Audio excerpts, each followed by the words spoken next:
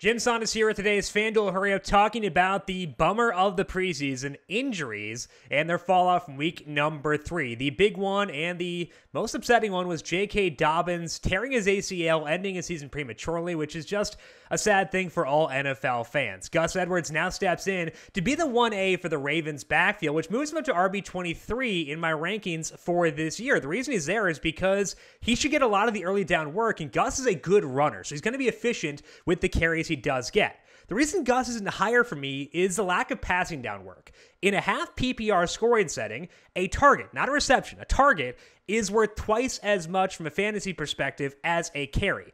Gus probably won't get a lot of those targets, which means his upside is capped and puts him a bit lower on this list. I do still like Gus because he's going to be really good, but the lack of passing game work does mute his ceiling. Tyson Williams also a guy to target later on in drafts, hoping he carves out a role alongside Gus. Another injury from this weekend was T.Y. Hilton. Sounds like he'll miss a couple of weeks with a neck injury, which does boost up Michael Pittman a little bit. Pittman is a guy who is already pretty interesting because he looked decent last year, was moving into a bigger role, and may have a more aggressive quarterback in Carson Wentz.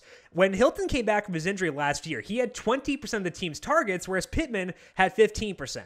So taking Hilton out of the fold early does boost the target potential for Michael Pittman. Now it looks like Quentin Nelson and Carson Wentz should be healthy for week 1, which means the early season outlook for Pittman is trending up. I've got him up to wide receiver 44, a decent boost from where he was before, and someone who could outproduce that potential if he gets off to a hot start.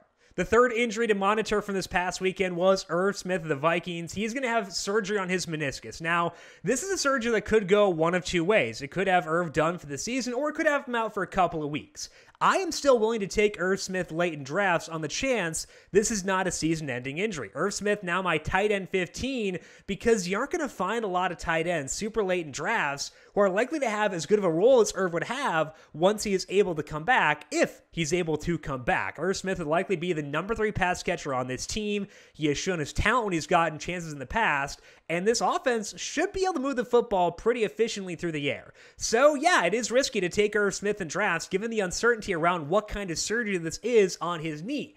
But given the potential that he has, given his role in this offense, if he does play, I do still think that Irv Smith is worth some late round dart throws. If it does wind up being bigger, we can move on and find someone else on the wire. That is all that we have here for today's FanDuel Hurry Up. We'll be back once again, hopefully with a happier topic as we approach closer to week number 1 of the 2021 NFL season.